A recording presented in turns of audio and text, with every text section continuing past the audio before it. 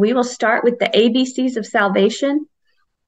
We are looking for the soon return of Jesus. And so the way that you're ready for the rapture, how you are rapture ready, how you are righteous before the Lord, how you are worthy to be raptured, is Jesus's worthiness and Jesus's righteousness. He who knew no sin became sin so that we can become the righteousness of God through Christ Jesus. So it isn't righteousness that we earn. It's not about being good enough or working hard enough.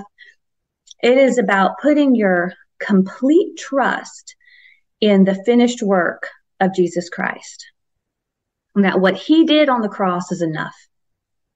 And so tonight we're going to look at the Feast of Trumpets, and specifically on the crowning of the King of Kings related to the Feast of Trumpets. And so one of the names of the Feast of Trumpets that's been passed down is the crowning or the ordination or the coronation of God as King. And so we're going to look at the Feast of Trumpets through that window, especially tonight. And so, and one thing, a reminder here, is that God entrusted his feast, and the word there, feast, these 7 feasts of the Lord that we like to track throughout the year, because they are a mini picture of God's redemptive plan for mankind, from Jesus's first coming to his return. It's all right there in the 7 feasts of the Lord. And so feast there is the word Moed, which means a dress rehearsal or an appointment with God. So God said, these are these appointments, these dress rehearsals where I am calling Israel to come and meet with me. And so he entrusted these to Israel to protect, to pass as priest to the world, to reveal himself to the world.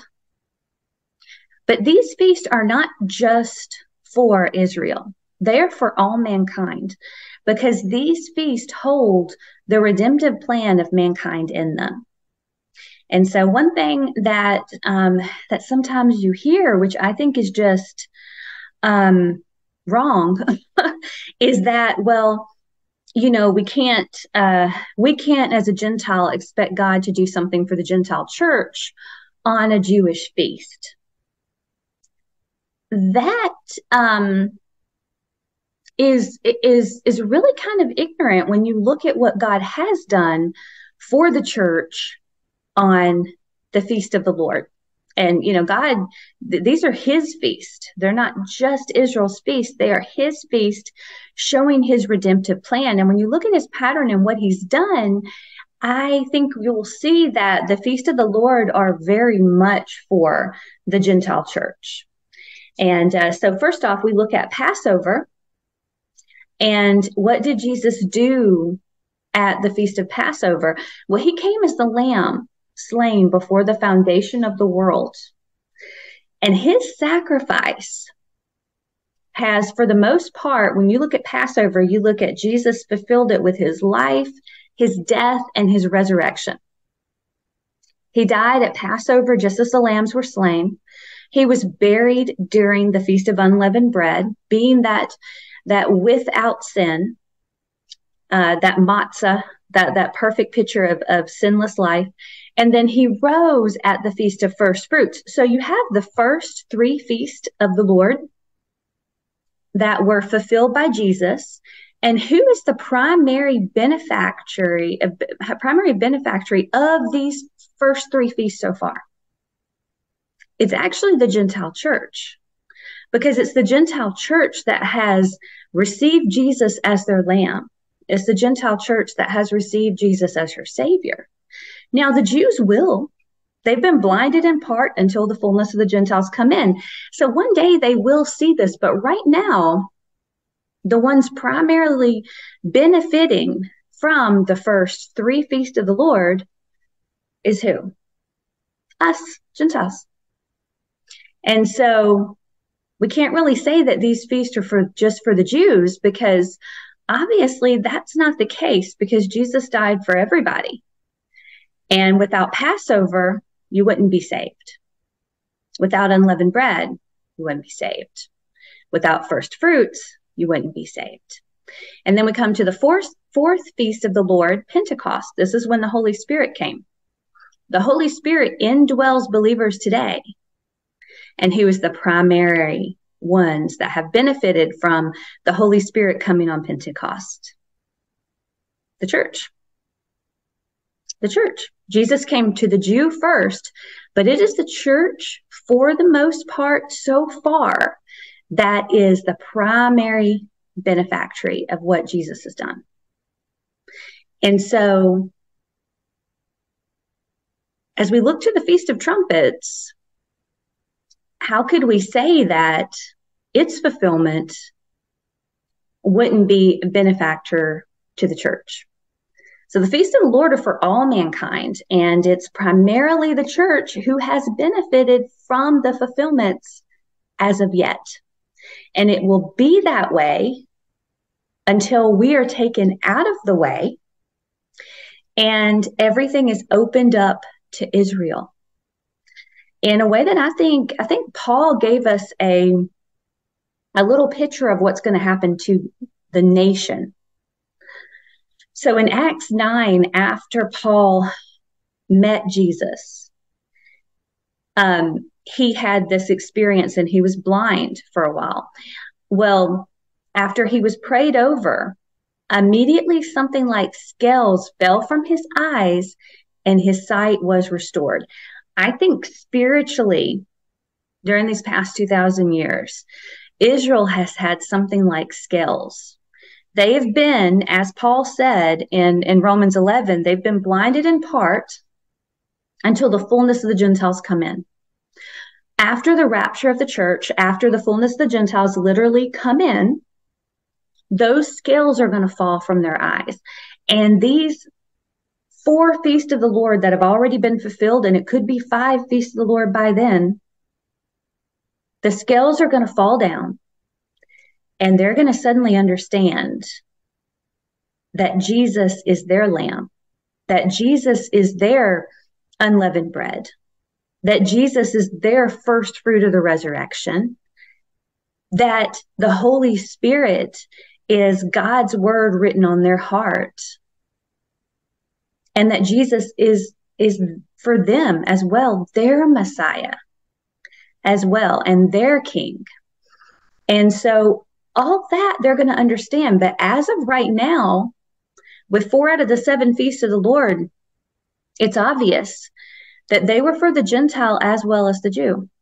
And the final 3 will be fulfilled by Jesus in connection with his return and the climax of God's redemptive plan. And so the fulfillment of the feast, they were entrusted to Israel, but Israel has missed the fulfillment because they missed Jesus. They can't understand how Jesus has fulfilled the feast because they missed Jesus. So they're not going to interpret them in light of Messiah.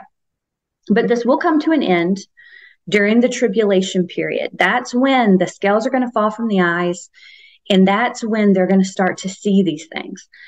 So Israel has not only missed the fulfillment of the feast, but Israel's also missed some key signs along the way. And understand, Scripture says, God tells us that signs are for the Jews. But they've been missing signs because they haven't had the key, which is Jesus, to interpret them. And so due to being blind in part, just Romans 11, what we just talked about, Israel has also missed some key signs. They missed the star that heralded Messiah's first coming. They missed the star.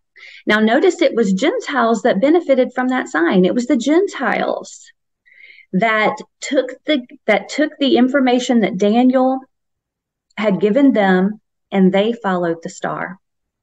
It was Gentiles that found the Messiah and followed the signs way back then. And so Genesis 1:14, God tells us why he created the lights in the sky in the first place, why he created the sun, the moon, and the stars. And God said, let there be lights in the firmament of the heaven to divide the day from the night, and to let them be for signs. And that word signs there means a signal or a marker, and for seasons. And that word seasons can mean Moed, which is a feast or appointment. So those seasons can also mean not only just the seasons of the year, but it's specifically, the word there is Moed, which is the same word that's used for the feast. And so these signs point to special feast days, which is all part of God's calendar that he wanted his people to follow every single year, to keep them close to him, to continue teaching them. And so also for days and for years. So God created the stars, the sun, the moon, all to help people know literally what time it is, literally what day it is, but also for signs and for the Moed, for the appointed times. And so that brings us to a neon sign in the sky right now. And you look at this, and this is a lot. I'm not even going to try to explain all of this right now. But this is a Revelation 12 sign given to us in Revelation 12. And this is this is Virgo in the sky. And so what's interesting to note, just like God said for signs, for Moed, for seasons, it's the Feast of Trumpets when the constellation Virgo is clothed in the sun and the moon is at her feet. Then that means that the Feast of Trumpets has begun. This is the setup for when it is time for the Feast of Trumpets. This is, as you look at, and I'm not going to get all the way into the constellations and what that is, but that is an ancient way that God communicated really the gospel with his people, is they could look up in the sky and they could see the entire story of God in the stars. Now the enemy has hijacked it with like what's your sign and paganism and all of that. But its core from the beginning was to communicate God. So in Revelation 12 here, the sign that's in the sky immediately tells you of a time. It immediately tells you that this is the Feast of Trumpets that John is seeing. A sign is a marker for the Feast of Trumpets. And what's interesting about all this, which just looks like a whole bunch of names here, these are all mostly asteroids and some comets that are actually in this constellation right now, coinciding with the Feast of Trumpets this year. And so this is very interesting because it is literally a neon sign in the sky that tells the story of what's going to happen during the 7-year tribulation. And I'm not going to go through all this stuff because it would just take way too long, and I'm not the one to explain all this. But the first bit of it that was discovered was that in her womb, and child actually comes out of her womb this Friday night. This Friday, Feast of Trumpets, as we're celebrating the Feast of Trumpets and Rosh Hashanah, child will be coming out of the womb of the woman in the sign, the Revelation 12 sign. And so you literally have an asteroid named Child that comes out. You literally have an asteroid called United Nations that comes out before then. You have major players, Wormwood. You have major players of the 7-year tribulation, and you have a story that's played out in the sky. And remember, the signs, this is exciting, Watchmen, all over the planet right now. This is extremely exciting to see something like this that we've never seen before, that we will never see again. It's incredible to see this much detail and this in the sky. It is just incredible. But I don't know that this is necessarily that we are the primary audience for this sign. I think after we're gone, it's going to be Israel that is going to look at this and is going to be able to see a mini story, not only of the 7-year tribulation, but also of the story of Jacob, because there's lots in here. And there are people that do a great job of actually detailing the story that is here. But there's also a comet that was just discovered on 8/11, that was just discovered August 11th, and it's called Hideo Nishimura. And so this comet, it's very interesting because it hasn't really done anything at all. It was just discovered, and out of nowhere, after not doing anything for over 400 years, comes and pings this constellation right on Rosh Hashanah, and then goes back in its place and doesn't do anything ever again, basically, for at least the next 1,000 years. Doesn't move, just stays in retrograde. And so it's interesting because it's like, I heard one watchman describe it as it's like God's throwing a stone at the Revelation 12 sign to get our attention and say, okay, look what I did. But I think it's incredible here that we literally have child coming out of the womb right on Rosh Hashanah. And exactly what it means, we don't know. But it is the sign that God talked about in Revelation 12. And I believe it's actually more for Israel than it is for us today. And we talked about the Revelation 12 sign and Revelation 12, specifically looking at the scriptures. We talked about that a couple weeks ago. And because when you look at Revelation 12, you are looking at, from Israel's perspective, the revelation, the 7-year revelation. And so the woman here is Israel. And so if we read Isaiah 26, 17 through 21, like a woman with child that draws near the time of her delivery is in pain and crieth out in her pains. So we have been in your sight, O Lord. We have been with child. We have been in pain. We have, as it were, brought forth wind. And so right here, so far, you have a lineup to what happens in Revelation 12. You have the woman who's in pain of labor, and her child is harpazo. The word for what happens to her child in Revelation 12 is harpazo, is raptured. The same word that we have for rapture, harpazo, caught up. Well, here in Isaiah, it says that we have, as it were, brought forth wind. And that will be, in a lot of ways, for Israel, what it feels like when the rapture happens. They're in birth pains. The birth does not benefit them. They're still here for Jacob's trouble. We have not wrought any deliverance on earth. Neither have the inhabitants of the world fallen. Immediately, after we're gone, there's going to be chaos, but it won't be long before a 7-year covenant is made.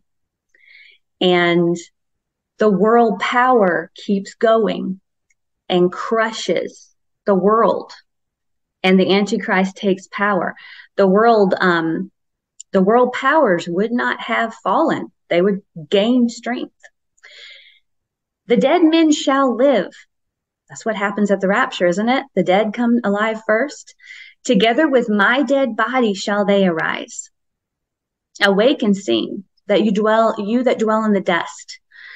For thy dew as the dew of herbs, and the earth shall cast out her dead. That is exactly what happens in the rapture. The dead rise first. Come, my people, enter into thy chambers, and shut thy doors about thee. Hide thyself, as it were, for a little moment, maybe 7 years, until the indignation be overpast. For behold, the Lord come out of his place to punish the inhabitants of the earth for their iniquity. That is the 7-year tribulation. The earth also shall disclose her blood and shall no more cover her slain. And so we see here a parallel scripture to Revelation 12, talking about the woman, which is Israel, in the birth pains, and she gives birth to the wind.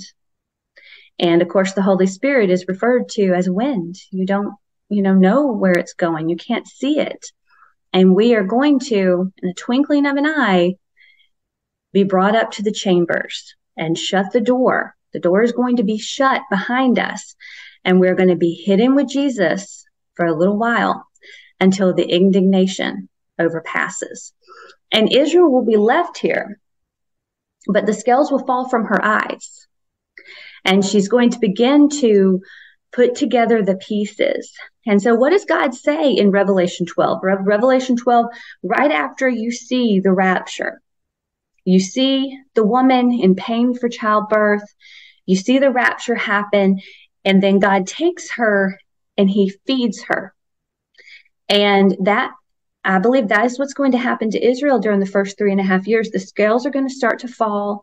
They're going to start to figure things out, and they're going to start to learn about how Jesus did fulfill these things. They're going to have the two witnesses. And it was interesting. I was listening to a brother talk today. They're in the scales, which are right by her feet, probably about down here, are an asteroid named Moses and an asteroid named Elijah. And the scales right below her feet. It's like God just has everything so perfect. And so after we're gone, the two witnesses will be here. And they'll be revealing. There'll be 144,000. All that will be happening. God says, Jesus said in Matthew 24 that the gospel will go to the ends of the earth, and then the end will come. Well, that happens during the tribulation period. How God's word goes to the ends of the earth.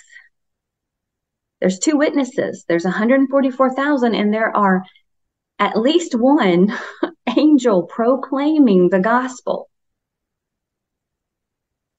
The gospel is completely given to all the corners of the earth during the tribulation period. And so the Jews here, they require a sign. And Jesus said that there would be signs in the sun, the moon, and the stars before his return. And it's interesting because a couple of the first things that were spotted in relation to this sign were the child and then Yehoshua, which is, a Hebrew variation of Jesus's name, at her feet. And then an asteroid called United Nations, which is interesting, being that United Nations is a key player right now in setting up this one world government and this one world power grab that they're doing. It's very interesting that you have actually, right as child is born, United Nation comes out just right before the child. And so right there together, neck and neck. So 1 Corinthians tells us, for the Jews require a sign and the Greeks seek after wisdom. But we preach Christ crucified, unto the Jews a stumbling block. You see, the Jews, he's been a stumbling block. They haven't been able to benefit from the first 4 feasts that have been fulfilled because they can't see past Jesus being the Messiah. They don't believe that, so they can't benefit. They can't see these signs in the sky because they're not looking at the book of Revelation. And so he has been a stumbling block as of yet. And to the Greeks, foolishness. The Greeks, they think this stuff is foolishness. They think trusting in Jesus is just silly.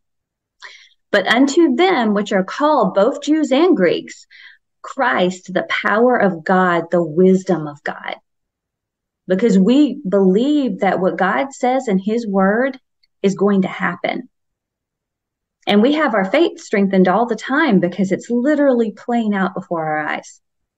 So this sign in Revelation 12 starts with birth pains. And it's interesting because I was listening to some gentlemen talk about the sign because there was a similar sign in 2017. And they were talking about the uptick in birth pains since that time, that everything escalated so quickly. And, right now it's like we're in transition labor. The birth pain is on top of birth pain. There was just another earthquake. Everything is on top of one another. But these birth pains really started to intensify, and the enemy really started to intensify his plan right about that 2017 timeframe. And so at first it starts with these birth pains, and then the dragon emerges. And we do see how the enemy is positioning himself with the global government ready. The rapture, and then in Revelation 12 is followed by an overview of the entire 7-year tribulation. First 3.5 years where Israel is fed and nurtured. The final 3.5 years where she runs and God protects her for the final 3.5 years. So here we see the comets, the asteroids that are found in this sign are like a neon billboard detailing the final week of Daniel's 70 weeks. And so they're going to see this. They're going to see this sign. They're going to see this research that their brothers and sisters in Christ have done. And I think it's going to answer questions and help them to navigate what happens in the following years. And so another thing that's happening right now, we can't ignore when the UN, when they quote scripture. And this is phenomenal to me. And you wonder, okay, is it that the enemy has to tell us what they're doing? Is it that God is prompting them to say some of these things? Are they punking us? What is going on? Because they are quoting scripture, but it appears that they're unaware that they're doing so. But here we have peace and safety over everything. Here the 17 SDGs for the sustainable development, the whole one world, global new order here. They're saying no one left behind. And after the rapture, they're going to be the ones left behind. Peace and security in this new agenda for peace. This is the common agenda brief that they'll be going over this fall. Peace and security is used 39 times. I mean, you have to try to use that phrase that many times. And one thing that hit me, and I don't know, this just came out of the blue, but 39, what's the significance of 39 biblically? 39 is the number of lashings that Jesus got, that Paul got twice. It's 39 because they couldn't legally give, like 40 was considered like a death sentence to be lashed 40 times. So it would be 40 minus 1. So it's 39 times. And here, this peace and security is really a lashing, because it's through peace and security that sudden destruction. It's through peace and security that really their plan of dominating and taking over everything is going to happen. And so here, this is all about strengthening. And the very word in Daniel 9:27, confirm, that word, gabar, means to strengthen. It means to make stronger, make greater. It's not creating a covenant out of the air. It's taking a pre-existing covenant and making it stronger. And so here we have next week, International Day of Peace, literally Peace and Security Day. And so all of this is happening right here around Rosh Hashanah. And what is interesting around the Feast of Trumpets, what is interesting too, is that it's always this way. The enemy, he does not know when he's going to get the green light to go for tribulation. He doesn't know that. It's not Satan's choice when the tribulation begins. He is being restrained until the fullness of the Gentiles come in. Once the restrainer's gone, then he can move forward. Then the covenant can be made. But as of right now, he's just guessing, and he's got his ducks in a row, and he is always ready around the fall.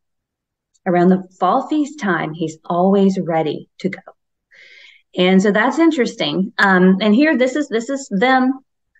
They're saying we need 7 years of accelerated transformation action to achieve their 2030.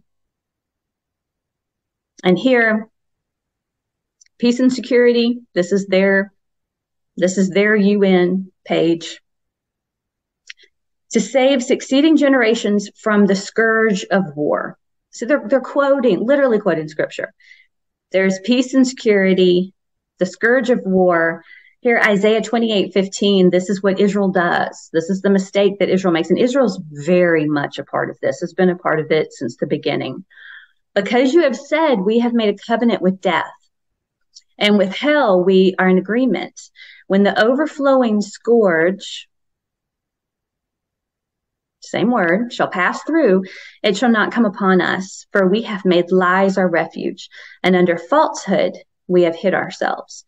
And so Israel thinks if they play nice with the world government, that'll protect them from the scourge of war that's coming. And you see that right now. They are surrounded on all sides. Iran and Iran's proxies are surrounding them. The only thing, I really think everything's on hold. It's just, everything can't break through while we're still here. And so it's amazing to see how everything keeps building, but then it just holds. And so this brings us to the Feast of Trumpets. And so we've looked at the sign, we've looked at some key things that are happening around this time that shows us that this is a very prophetically charged time of year. And it always is a very prophetically charged time of year. There's a reason that the enemy chooses this time to make his willing and dealings. But the Feast of Trumpets is definitely something for us to pay attention to. This is the most mysterious of the remaining feast. Remember, there's 3 feasts left to be fulfilled, and they will be fulfilled by Jesus's return. The first 4 were revealed with his first coming. The last 3 will be revealed in relationship with his return. So this is the most mysterious of the remaining feast. The Bible really doesn't tell us much about it.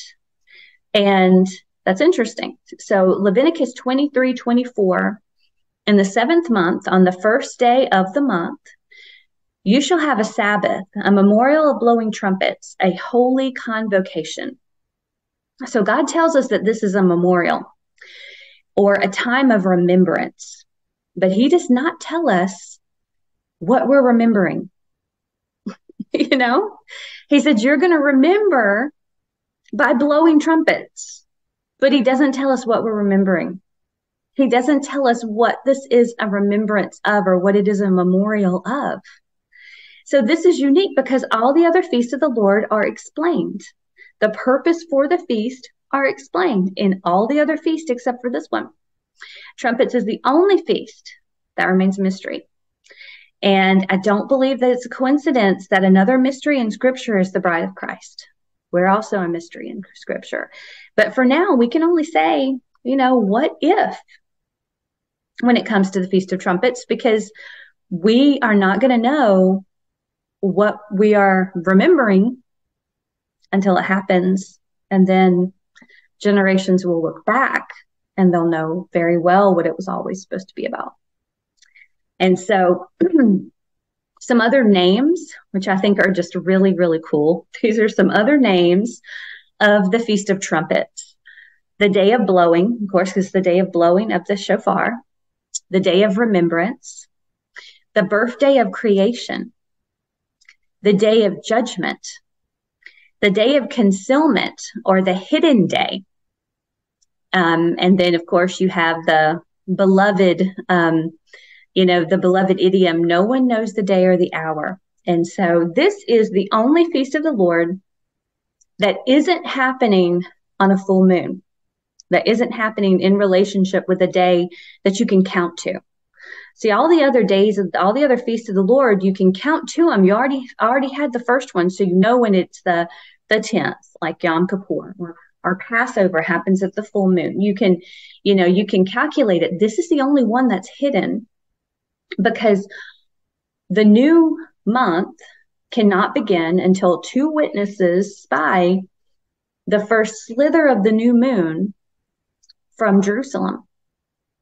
So that's why it's a 2-day feast, because you don't know when it's begun until it's already begun.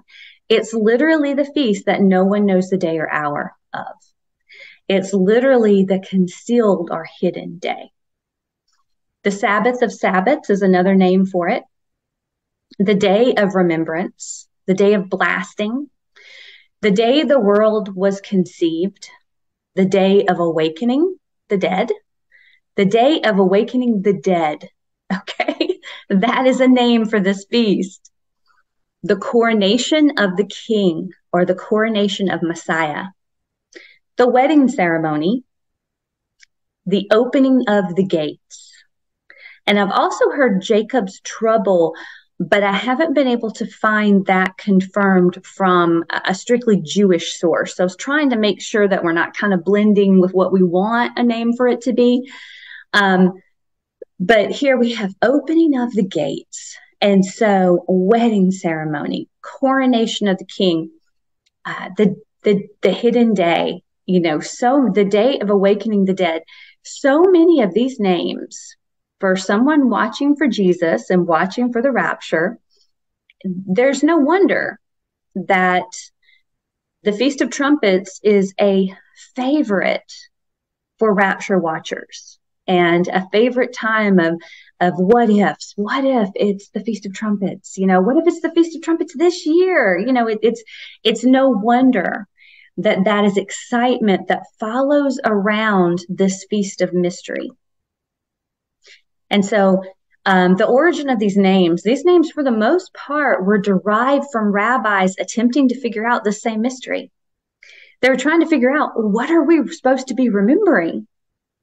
And so they pointed to 10 remembrances from Scripture that they have connected and hung on. And understand, there are no coincidences when it comes to God and what he does. He shows his people who he is through their traditions. And a lot of the traditions that they did with the lamb ended up being specifically fulfilled in the life of Jesus. To the very moment, God had worked out the traditions to fit with Jesus perfectly. And so it's interesting to see these things and to see how this feast is celebrated today and to look at it through prophetic lenses. And so there are 10 basic or 10 buckets really of remembrances that they've connected with this. One is the coronation of God. And they're linking that to creation, that God is the king of the earth, and crowning him as king of the earth. Repentance is a remembrance that we need to remember to repent and turn back to God. Sinai and the 10 Commandments and having God's word. A warning, which is very much, because remember, the books are opened.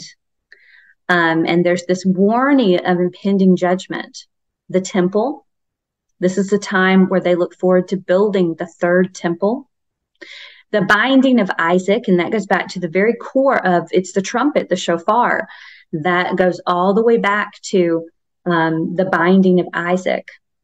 Fear, judgment, ingathering, the people gathering together, the ingathering of God's people, and resurrection.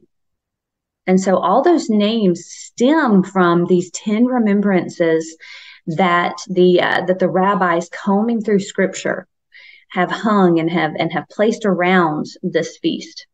So today I want to focus on one of these names that has really caught my attention lately. The coronation of the king, or the coronation of Messiah. And so this is really, really cool. So Scripture records that the shofar announces the coronation of the king. We read this in Kings, we read about it in Psalm.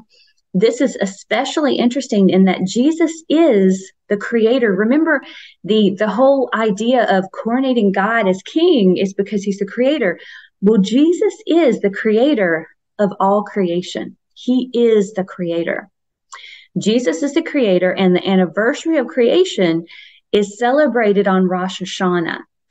And that's also, according to most scholars, when Jesus was most likely born, was during the fall feast, definitely, and between Rosh Hashanah and Tabernacles. But it seems more and more evidence is coming clear that it was probably Rosh Hashanah, probably actually even September 11th, that particular year, and that would have been Rosh Hashanah. So for him to have been born here, the creator, King Creator, born on the anniversary of creation, coming to usher in his new creation.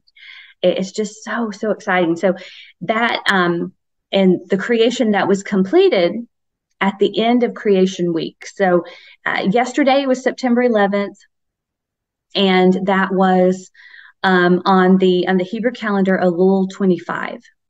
So that was the anniversary of the beginning of creation, to where Rosh Hashanah, or the Feast of Trumpets, is the anniversary of the creation of man, the completion of creation.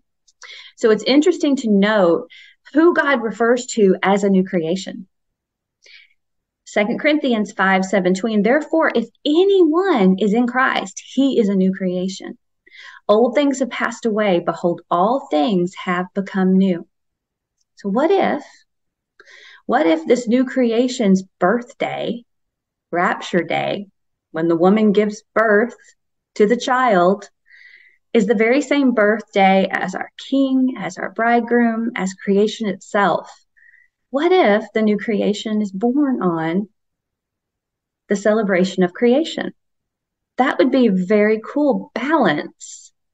And we don't know. We have to wait and see. But we are his new creation. He is our King, and he is our bridegroom. So the crowning of Jesus in Revelation, we see this crowning of Jesus in Revelation. We see, here we see that Jesus is crowned with his bride's crown. He wears the crown that he chooses to wear, are the crowns that we give him. And I was thinking about that.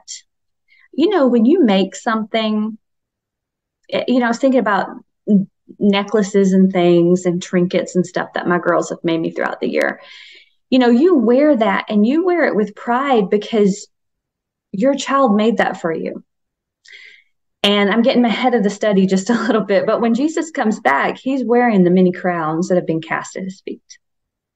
That's the crown. Those are the crowns that he chooses to wear, the ones that we give to him. And so Revelation tells us of the crowning of Jesus. Revelation 4:10 through 11. The 24 elders fall down before him, before Jesus, that sat on the throne, and worship him that lived forever and ever, and cast their crowns before the throne, saying, thou art worthy, O Lord, to receive glory and honor and power, for thou hast created all things. Who created all things? Jesus. And for thy pleasure they are and were created. So who are these elders? Who are these people that have just cast? I kind of gave a giveaway. I said it's us. It is. So who are these elders? How can we prove that scripturally? And they, the elders, sung a new song, saying, thou art worthy to take the book and to open the seals. Remember, traditionally, according to the according to the custom and the way that Rosh Hashanah is celebrated, the books are opened on Rosh Hashanah. And you have 10 days until Yom Kippur. Those books are opened, and you can change what's been done. So here we say, you are worthy to take the book and open the seals thereof, for thou wast slain and have redeemed us to God by thy blood of every kindred and tongue and people and nation, and has made us unto God kings and priests, and we shall reign on the earth. And so, who are these people? They have been redeemed. You have redeemed us. Who does Jesus redeem? He redeems mankind. He redeems people by the blood out of every kindred. So this 24 represents every kindred of people, every tongue, every people, every nation is represented here, the bride of Christ. And God has made us to be rulers alongside with him.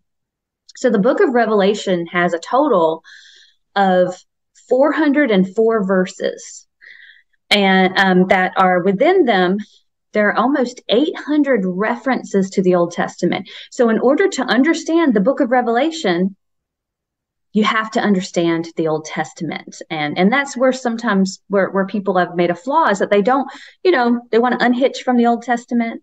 Don't worry about the Old Testament. But then you can't understand the new if you don't understand the old. You especially can't understand Revelation if you don't understand the Old Testament, because it is all in that context. So when reading Revelation, understanding the Old Testament is key. And as we look at First Chronicles, there are 24 courses of priests that are given. And so those are jobs. Those are positions, priestly positions that are given. And so here 24 represents positions of authority. 24 could be likened to spiritual giftedness and ability and position that, we, when we're raptured, it's not like our job is over and we're just like sitting on clouds and playing harps for all of eternity. Not at all. We are very busy. We're going to have positions of authority. We're going to have jobs. We're going to have things that are entrusted to us to do. And so here are these 24 elders. They represent us. They represent the full body of Christ. The bride of Christ is the redeemed to God out of every kindred, tongue, people, and nation. And we're present. Notice this, we are present when Jesus receives the scroll. This right here is pre-tribulation proof. We are present when he receives the scroll. Before he ever starts to open up the scroll and the horses ride, we're there. We are there. And so the scroll here is the deed to earth. And so here you see the king being crowned and receiving his kingdom. Right here in the beginning chapters of Revelation. In Revelation 4, 5, you see him receive his kingdom and begin to take authority over his kingdom. And he's opening up this deed to earth with us as witnesses right there with him. So we've already received our crowning ceremony. So that's another hint here too. In order for us to have crowns to cast at his feet, that means the Bema seat judgment has already happened at this point. So here John in Revelation 4 is called up to the door. He hears a voice like a trumpet. That's the rapture. He is called up to heaven and he immediately sees us. So we at this point have already been raptured. We've already had our Bema seat judgment. And we are now with the understanding that nothing that we've done was us. It was all Christ through us. Every good thing we've done is what the good works that God has ordained for us to do. And he laid them out before us that we would just walk in them. None of it's us. And so understanding that, we just cast all those crowns right back at his feet. And when he returns, it's those crowns that he's adorned with. He's adorned with many crowns because he is so proud to wear the crowns that we have given him. That how awesome is he? Here he's kept the nails in his hands and his feet. He's kept the slash in his side. He's kept the name of Lamb. That's his most prized title, is Lamb in the book of Revelation. And he comes back wearing the crowns that his bride has given him. And so he's crowned before he returns to earth. And so all of this is beautiful pre-tribulation proof text. And so Jesus at his return, this is a description of our King and us with him at his return. His eyes, Jesus's eyes, were a flame of fire, and his head were many crowns. And he had a name that no man knew but he himself. And he was clothed with a vesture dipped in blood, and his name is called the Word of God. Again, that takes you back to John 1, where the Word was with God, the Word is God, the Word put on flesh. The armies which were in heaven, this is us, followed him on white horses, clothed in fine linen, white and clean. And out of his mouth goeth a sharp sword, that with it he should smite the nations, and he shall rule them with a rod of iron. And he treadeth the winepress, the fierceness of the wrath of Almighty God. And he had on his vesture and on his thigh a name written, King of Kings and Lord of Lords. And so as he returns, and this is a very telling picture, the armies of the world are going to be assembled to try to fight him. Maybe this is what the enemy is trying to work on so desperately now, to be ready, because he knows this day will come. So what's next? What are we looking forward to? We're looking forward to the memorial of trumpets. The Feast of Trumpets will continue to be a memorial. It's going to continue to be a mystery until it isn't, until we see firsthand the fulfillment that God had in mind all along. God's not wondering, what am I going to do? What's this going to be? He knows full well that he's kept it a mystery, and maybe because the mystery is tied to the mystery of the church. Remember, this feast will be celebrated and understood like we understand Passover and Pentecost throughout the millennial reign. There'll be a 1,000-year reign where people will know full hand what this is a memorial of. And I wonder what we'll be remembering. For now, we can only say, what if? What if? And so what's next after the Feast of Trumpets? And that's the 10 days of awe. And God willing, we'll unpack all this a little bit more next week. But the 10 days of awe are that time between Rosh Hashanah. Remember, Rosh Hashanah is 2 days, because you don't know the day or hour until it started. It's hidden day. And so if you count the days in between Rosh Hashanah and Yom Kippur, there are 7 days. This is a week. There is a week left of Daniel's 70 weeks, a week of years. There are 7 years left, and we have a pattern here of the days of awe of 7 days.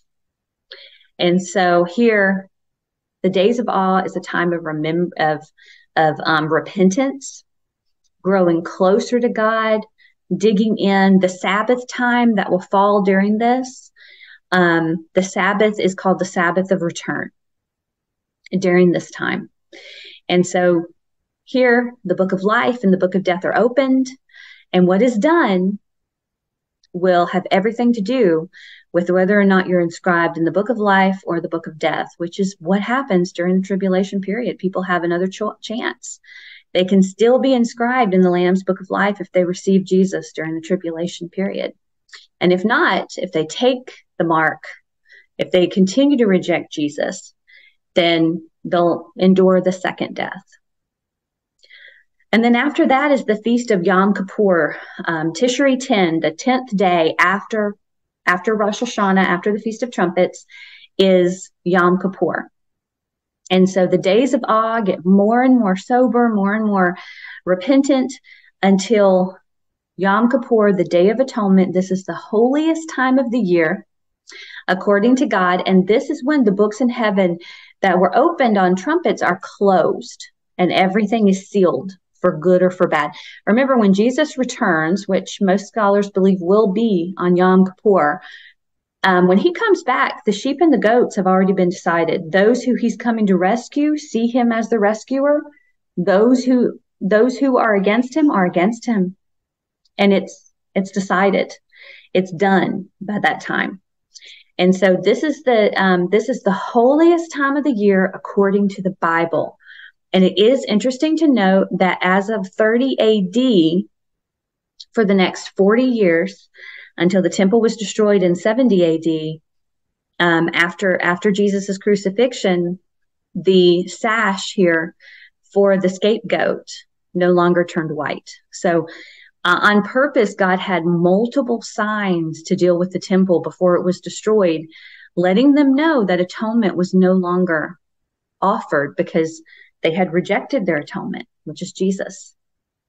And so 5 days after atonement, on the full moon, the 15th of Nisan, is the Feast of Tabernacles.